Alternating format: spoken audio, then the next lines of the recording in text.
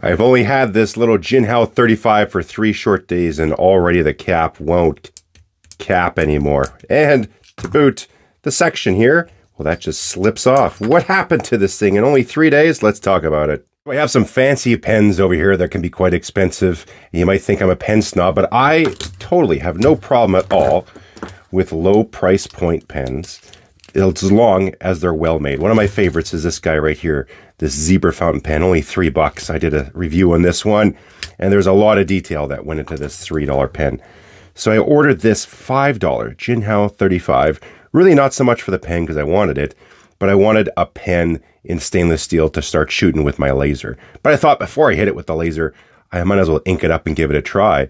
And I was pleasantly surprised. It's got this Lamy style nib on here, and it's an extra fine. I thought it'd be super scratchy. This is very well tuned, reasonably smooth. The tines were off just a bit. I just had to, adjust one a touch, but 15 seconds later, wrote like a dream, like a really, really nice extra fine nib. Wetness is good.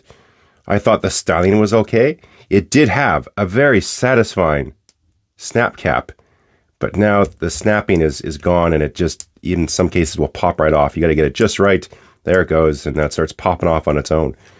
So let me talk about this. I mean, I've had this for 3 days, and this is what the section already looks like. Looks like it's been used for 3 years. And that still didn't really even bother me. I thought, $5, stainless steel, relatively comfortable in the hand, lightweight. This is a great little EDC pen, carrying around everywhere, or a travel pen, or just a chuck it in your bag kind of pen, because it wrote so well. The posting, right away, I was like, oh, it doesn't post, but you had to get it just kind of lined up right. So I thought that was a bit hokey, but the sealer that they have down there in the cap, it was this, you got to line it up just right to be able to post it. So I thought, well, okay, $5, I'll live with that. But the back started to get scratched a bit too, not too bad, but I was quite shocked how scratched up that section got. It came with a converter. It's not too bad. The threads on here I felt like they would hold up over time. They haven't gotten too chewed up yet. And the thread profile in here. So I even thought the construction of this wasn't terrible. It's basically stainless steel tube. It gets parted off. They press in some of these other little bits here, like this end finial on here. That just gets pressed in, and the that comes off. I'll talk about that in a second. Same with the threads in here. This is a separate piece that gets pressed in. And you can do some things like, even when this gets parted, cut to size, you don't have to even worry too much about the burrs because these are getting pressed in. So there's all these little cost-saving measures on this pen that I thought were decent. But they went too far with the cost savings. This should be at least a $10 or $15 pen for it not to have all these challenges where it lasts a few days and then it comes apart. The cap is okay. Fairly basic, but again, it's just a bunch of tube cut to length. Parts get pressed in, and you can get these pieces of tubing are just like in the pennies, right? So I was actually quite excited about it because it wrote wonderfully. But then the cap started popping off and not capping too well, and then shortly after, the sections just started slipping off, and now the capping doesn't work. Another thing that's a bit of a pain is it rattles, right? So if you put the body on like you're going to do, and you drop it, and it does make that sort of a rattle sound. So that was driving me nuts. But even still, I was okay with that. But I had it when the one good feature of this pen, which was this beautiful little slip cap, stopped working and the section came off. And then I got to look, and they just didn't care at all about assembling this. Like it just looks like basic super glue on there. And then you're going to glue onto this shiny stainless steel tube. There's no surface preparation whatsoever. You can see nothing's bonding. It's totally smooth. Like, this is not going to grab and bite. Even here, how that's folded over, you can see that little edge there. All right. So that's even a really nice cost-saving feature when you're putting this thing together, because you got to come up with really low-cost, cheap, effective ways to manufacture something at this price point. So how far should this slide on? Boom, right there. So that little taper there is going to dictate that distance. So all these little things I liked, but they just had to go ahead and just not care. Yeah, you need to get proper adhesives on here. This just looks like a drop of super glue, and you got to prepare that surface. They have to know this stuff. But that's the challenge I find. When you get pens down in this price point level, it's like a race to the bottom. And if you want to win down there, you sometimes you gotta give up a little bit of the quality. And they did that here. And I'm really disappointed because I'll write with it and all that stuff. I'll probably still shoot this with a laser. But I'm just kind of sad because I actually really like this. I even think if it didn't fall apart like this and stayed as it was, I would actually almost like it more than the Muji pen. Because this is made phenomenally well. They even dropped the price more. $15 now for this Muji fountain pen. And I think it's a great little pen. Made similar kind of way. Just tubes and other parts just get pressed in here. So very, very good construction. But they did a fantastic job. This is aluminum. This is stainless steel. And it's anodized. And it goes on the back here. Now, the end here, it is susceptible to getting, if you get smushed a little bit, fairly thin wall. So now posting, I just got to sort of twist the pen, but that's okay. But it's made exceptionally well, but the grip is a little slick. So that's been my only nag with this pen. And I wish if they made a version 2.0, I would request it to be a little thicker version and better knurling on here, right? But other than that, this is a fantastic $15 pen. And if this was a $15 pen, it would be a fantastic pen. But instead, they chose the price point they did. And now it's not a good pen at all. It came apart and the cap doesn't stay on. This just annoys me. One benefit with how the pen caps, or I guess doesn't cap now, is you just do that and you can start your writing sample. We'll be writing with some thanks and love. Thanks and love to the little Japanese stationery store at the mall.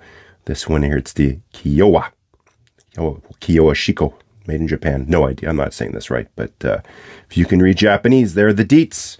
I think it was maybe $2 or $3. Actually, the paper works quite well. I was even practicing with some flux. Looks like this was done with my Pelican 140, so it even handled quite well. No feathering, all that stuff. Bleed through, no bleed through, and show through barely any. So let's use this paper. And so this is the saddest part, because this little Jinhao 35 has a really nice nib on it. It writes perfectly. So it's an extra fine nib. Yeah, the wetness, all that, the tuning, pretty darn good. For $5, I was impressed. I can get a steel pen, stainless steel pen. But then I wasn't expecting anything from the nib, and it just, yeah, writes wonderfully. I was really, really jacked about this, excited to do the review and tell everyone of the new $5 find of a pen I would totally recommend, because I thought this, the looks are half decent. It's not mind-blowing, but for $5 you want to get into fountain pens, it's a good little try, or someone, you want to give someone a pen, see if they like fountain pens. But this, yeah, just the cap won't stay on anymore. The section turns off. I'm writing it. It's tough to write with now because the section is just, it's spinning and turning as I write. So that's super annoying. So far, my favorite low-priced Jinhao kind of pen around this price point, this is the 51A. And yeah, I think it's around the similar type of price. It's okay. It's not my absolute favorite. I was really hoping this other pen was going to take it over. But again, it writes well, and I got no issues with it whatsoever. I am disappointed that in the cap here, they didn't do a stainless steel screw. It's just a regular, oh, we can't see it. So that really disappoints me. Like, this camera disappoints me.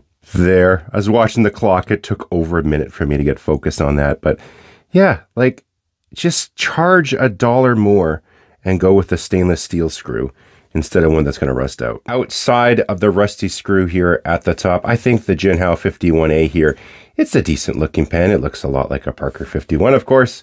They don't really tend to make their own designs, but it's a decent pen. And I think it's a good, fairly reliable pen for pens around that price point. And my focus on my camera's garbage. There we go. And I think it's great to have pens at all price levels, all price points. If you got a lot of money to spend on pens and dropping $1,000 is your thing, great. If you need something and $5, $6, $10, yeah, you can get great pens as well. But what drives me nuts is when something's cheap, right? So, and by that I just mean cheaply made. This just, if it's got to be a $10 or $15 pen, so it's not cheap, then make it a $10 or $15 pen. The race to the bottom for the price point is there's usually no winners in that scenario. There's just too many concessions. You can be too ambitious for the features or materials you want at a given price point.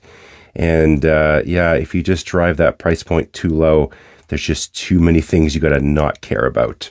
And then we just end up with subpar pens that just aren't well made. And that's the part that drives me nuts when I say cheap pens. It's not, I'm poo-pooing low-cost pens. This, again, $3. I think this is made phenomenally well. There's some things on here that are made well, you know, even better, like the little attention to details that are better than pens that are cost 20 times this pen. But I don't consider this cheap. It's low cost. This Jinhao, oh, 35.